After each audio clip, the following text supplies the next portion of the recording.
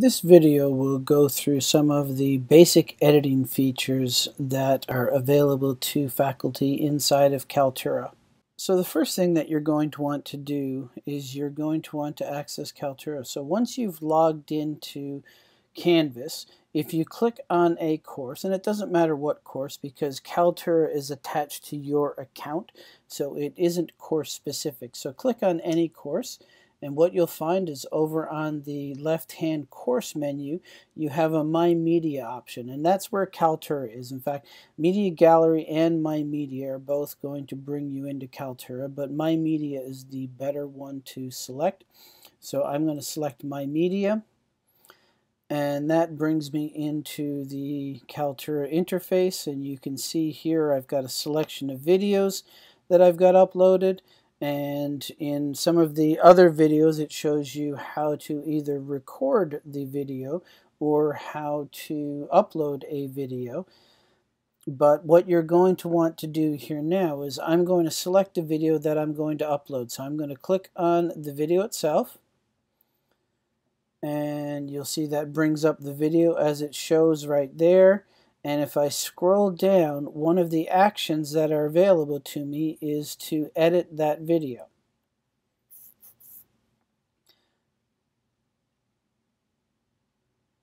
Once the screen loads up, you'll see that I can edit some of the basic descriptions here. And I've got so I can change the name and the description. I can add tabs. I can disable comments or enable them if I wanted to. I can allow this, I can change the media ownership, which means that I can essentially give this video to another user in Canvas, or if I have a colleague that I want to be able to share this video with so that my colleague could edit it, and by colleague I mean any individual who has an account within the TCUS Canvas system, I can add them here under Add Collaborator. As you can see, there are certain thumbnails that I could upload so that instead of coming up with this interface here, we would actually have a different loading screen if I wanted to have a different thumbnail there. I can download the video. I can edit captions that I may have already ordered, or if I've already gone in and created a caption file, I can upload that. If there are certain things I want to attach to it here, for example, I could include the PowerPoint slides if this was a narrated PowerPoint.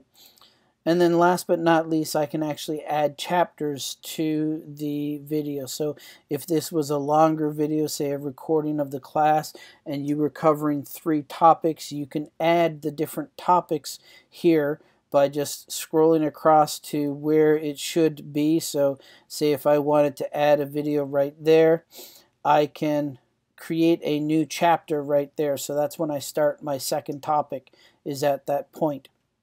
The other thing that you can do in here is you can actually do some more specific editing.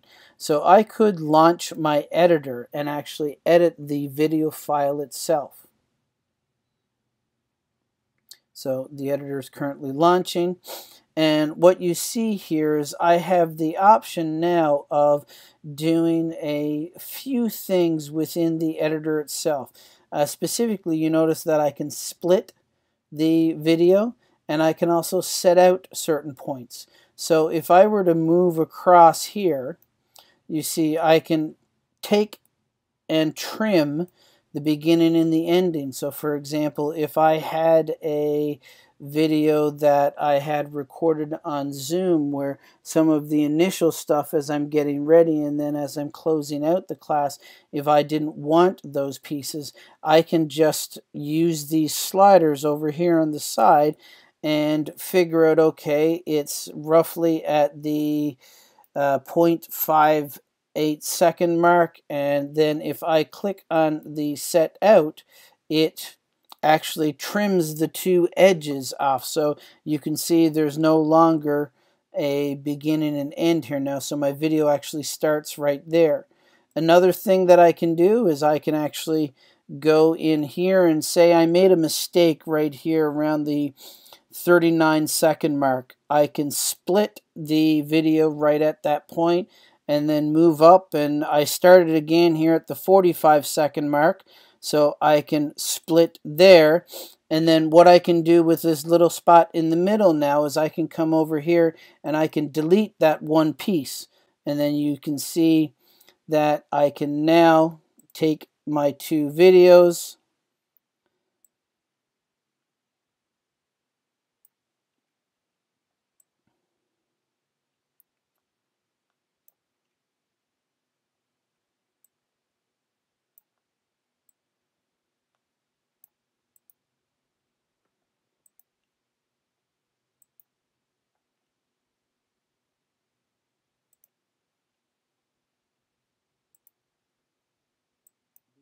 recording to your local computer. And if you haven't done that already, the video that demonstrates how. And you can see now, as I've taken that piece out, it actually doesn't actually disappear. So you can see if I scrolled back over here, it reappears. But if I were to play it up here, default is downloading the recording to your local computer. And if you haven't done that already, you should be able to click a video that demonstrates how. As you can see, the part that I deleted out, it removed that from the video that was playing up here. So if I were to save the video, it would save it without this piece in here. So while it looks like it's still available to me, and it is if I wanted to retrieve it, it is gone in the version that is currently up here. So those are some basic editing features that Kaltura has, the ability to basically clip off the beginning and the ending, or to split the video so you can clip out parts in the middle that you want to remove. For example, if you were doing testing during that period, or you were reviewing for an assessment and you don't want that to be part of the recording. Now, when you're finished, you have two options here at the top. You can save it or you can save a copy.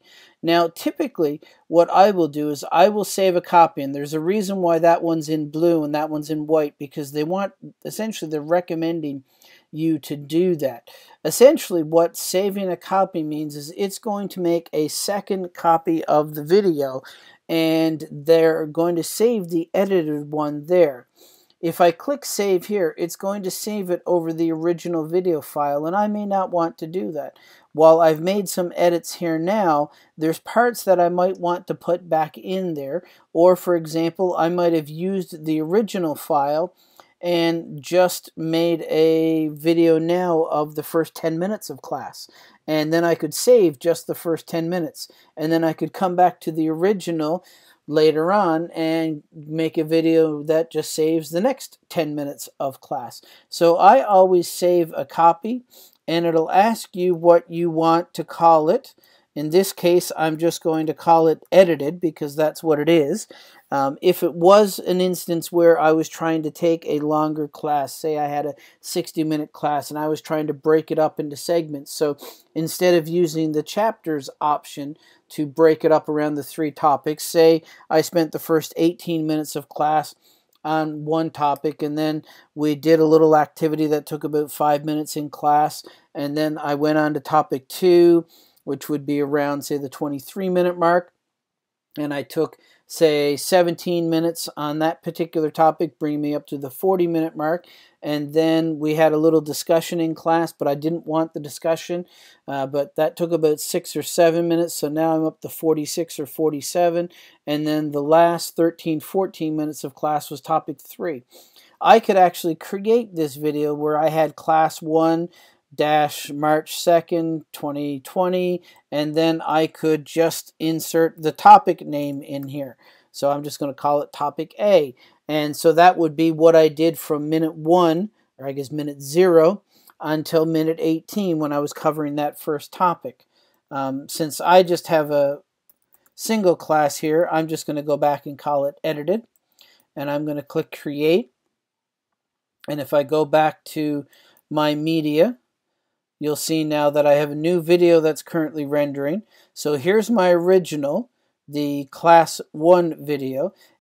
One of the things to note is that it will take much longer for Kaltura to render the video that you edited in comparison to the amount of time it takes to render a video that you have uploaded to Kaltura of similar length. So the video has fully rendered here now, and for the record, this video is less than a minute in length after being edited. The original was about a minute and a half in length. The original upload took probably about 2 or 3 minutes, whereas the rendering of the edited video, where I chopped off a few seconds off of the beginning and end, about 10 seconds, 15 seconds off each, and I removed about 5 seconds from the middle. That rendering took probably about 12 to 15 minutes. So give that as a guide for how much that you want to go in and edit and how long it will take to render those edits after you are completed.